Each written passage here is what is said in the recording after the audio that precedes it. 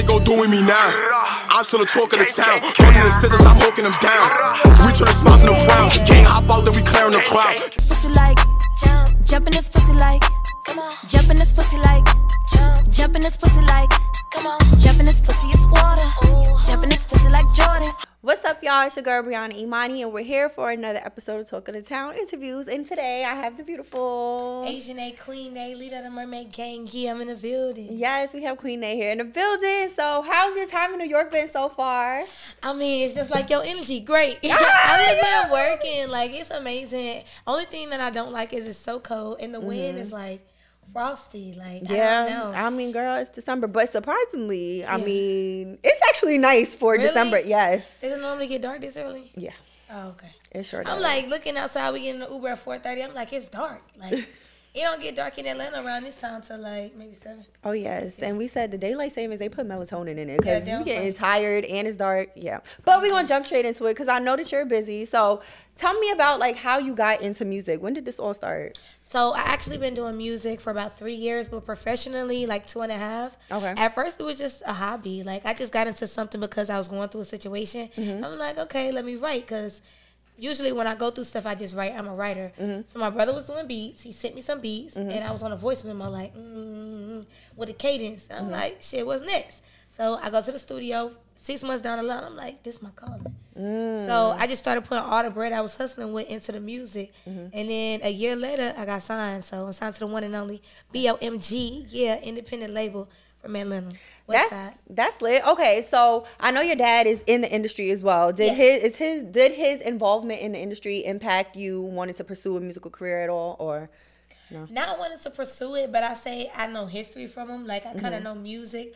He didn't really let us grow up with music without no substance. So I could say I got that passion for music from him. But me coming into the industry was kind of like a thing on my own. But shout out to my daddy, because he know everybody I know. It'd be so crazy. Like people come up to him like now, like, Asianae, your daughter? Or they'll see him, meet him, and not even know that I'm his daughter. Or people ask me if that's my dad. So it just be crazy. It's great, though. It's great. Well, I mean, it's dope because that means that you're making a name for yourself and you're not in the shadows. So that says a lot. That definitely says a lot. Okay, so who were your influences growing up in music?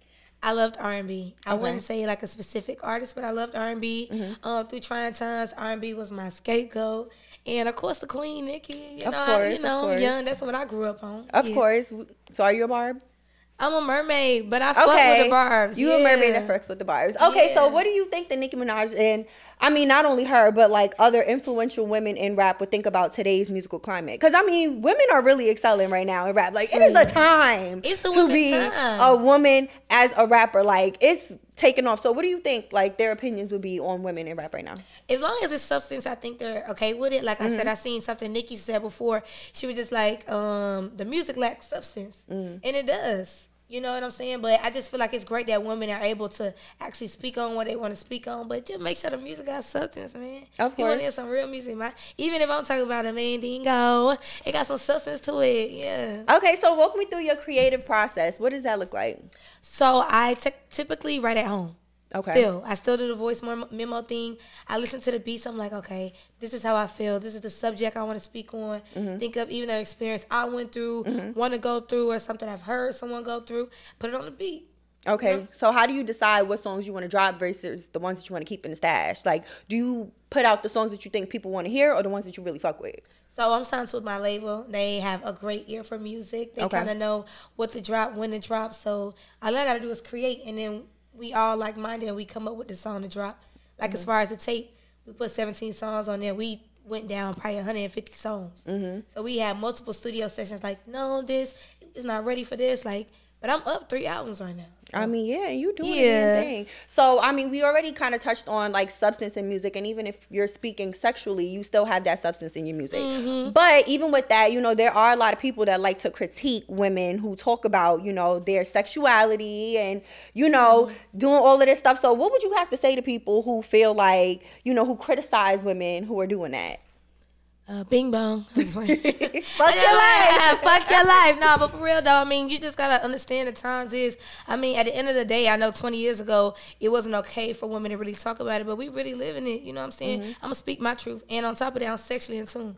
So you know, I'm cool with it. I'm cool with speaking on it. So other women may not be, but it's okay. So you really like that? That's what you're saying. It's really you like that. Oh, okay. So have you always been like so confident in your femininity? Like, have you always been, even before you started rapping, were you always like open about talking about this stuff, or did it come to you as you became like bigger in your artistry? So it's crazy, like, you know, I'm very spiritual. I believe in God. He break you down before he builds you up. Absolutely. Like, I always been like confident in myself, but I went through a situation, a real bad car accident. I struggled for a minute with depression. Like, I got stuck. I had scars on my face. I couldn't walk. I had to go to therapy. So that kind of like built me. But I had to build myself from ground zero. And the woman that I built myself to be is confident, like really unapologetic, and just living my life and doing everything I say I'm gonna do and standing on it.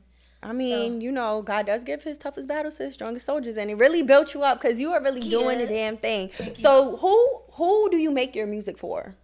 Women, especially. Okay. Like you, pretty women. But you know what I'm saying? I make it for everybody in the world because I got different vibes. Like if you listen to the tape, I got R&B on there. I got some motivational music on there. I got some trap stuff on there, some club vibes. Like, I'm versatile. Yeah, it's very, I was about to say, it's very, very versatile. Okay, so what has the reception? So, of course, you have The Chosen One.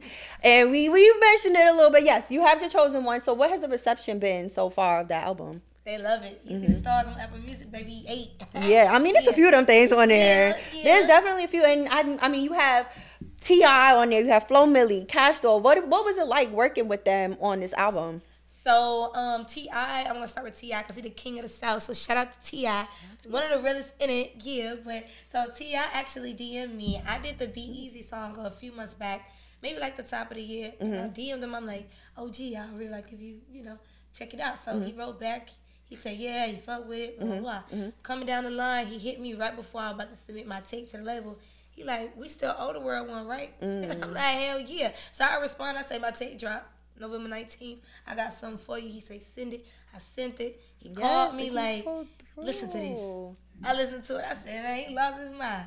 Then, and it's a bop, y'all. It's a bop.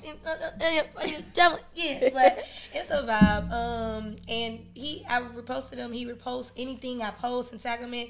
He wrote me. He was like, I'm genuinely happy to be along the ride with you. Dope. So shout out to T.I., man. One of the realest in it. No cap, him and his wife. I met his wife too. So. Shout out to Tiny. Shout out to Tiny too, yeah.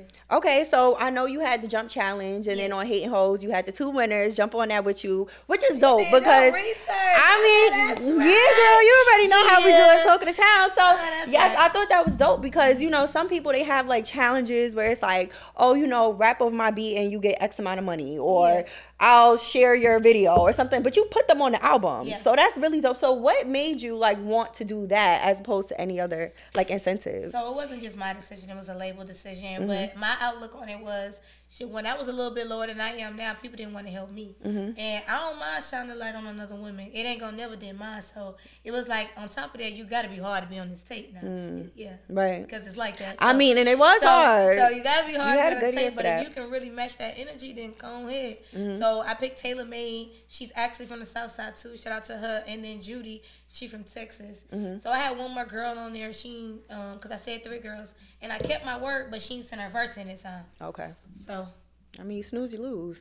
It'd be like that. But shout out to you too. Everybody went crazy for real. It was was a very hard decision because even a girl got on there singing to the beat. Yeah, so like, oh, I didn't see that one. Yeah, that's dope. Yeah, it was dope, and I did only women could submit. Yeah, shout out to the guys though, but I had to do it for the women, you know.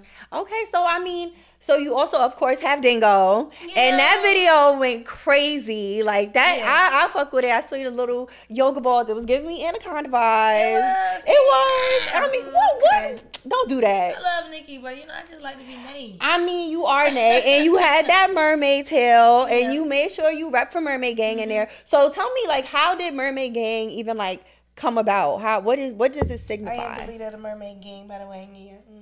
Ooh, okay, and they got the mermaid with the ski mask, y'all. That shit is like, okay. Yeah, it's a brand. Let me hear it. So tell us, like, how did that come about? So the Mermaid Gang. So first, my sister came up with the Mermaid, just calling us Mermaid. I'm just like, but I ran with it. My older sister.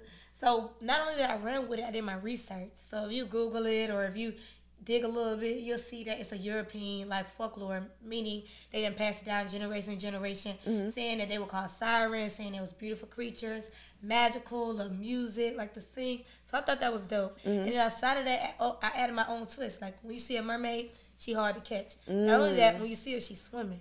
So through anything in life, you got to just keep swimming. So there it is, leader of the Mermaid Gang, and I'm advocating it for anybody. Women, men, don't matter. That's lit. You Okay. be a part of the Mermaid Gang? I mean, shit. I saw the merch. I'm a certified member at this point. Yeah. We initiated you. You heard it here first.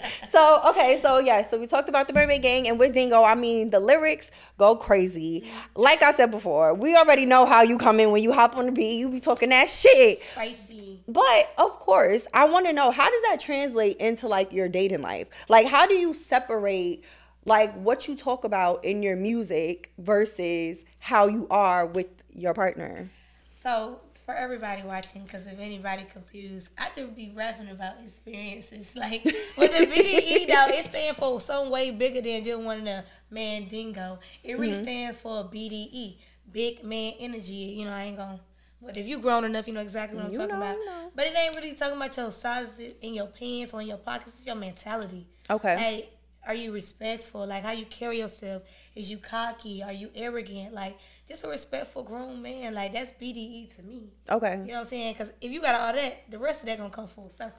Okay. So go get that Dingo out on all digital streaming platforms. Yeah. You heard. So, I mean, but just following up on that question, how do you set the expectation for, like, people who you're dating, you know, because it's hard. It's tough. And I know, like, I hear a lot of times, like, with women in music, especially ones who rap, like, about sexually explicit content, it's always, like, some sort of, like, they're seen as a sex symbol or they're seen, like, a certain type of way. So how do you separate Asianae the rapper from Asianae the lover? So, like, if I deal with a man, he know what vibes I'm coming on. You know what I'm saying? Like, I just might rap like that, but he know I ain't spreading myself thin. On top of that shit, he should be happy if he know I could perform like that.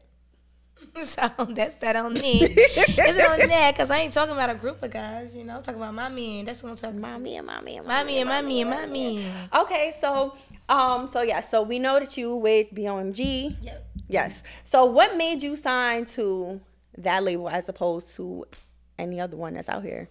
So what's so crazy, just to give a little backstory, I met them January 2020, like I said, and we just got a vibe. Like, it was just a whole team. It felt like home. They, like, helped me grow, helped me, like, give me an artist development. Not only that, it was just genuine from the start. Like, everything just seemed like it made sense, and I prayed on it. And, like, almost 2 years later, look where we at. So you're happy with the decision that you made? Yeah, I'm happy, yeah. Shout out to the label, yeah.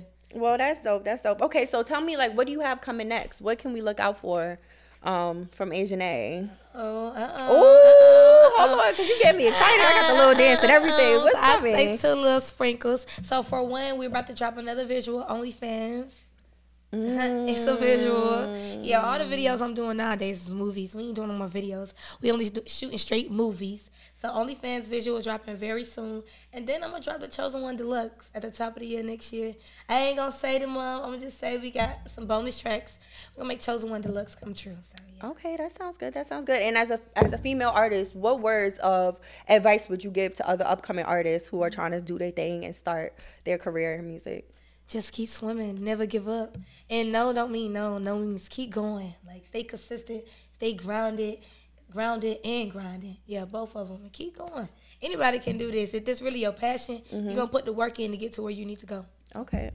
So, to wrap up, we almost at the end of December. New year is coming up. Oh, don't look so down. It went so quick. You know. It did. It did. Like January and bam, it's February. Damn, it definitely did. It's December. Like. I mean, but you in Atlanta. I mean, at least in New York, we felt that shit. Y'all was outside the whole pandemic. I didn't think about that. Yeah, no, we felt that shit, but it still went by fast. We ain't closed at all. I know.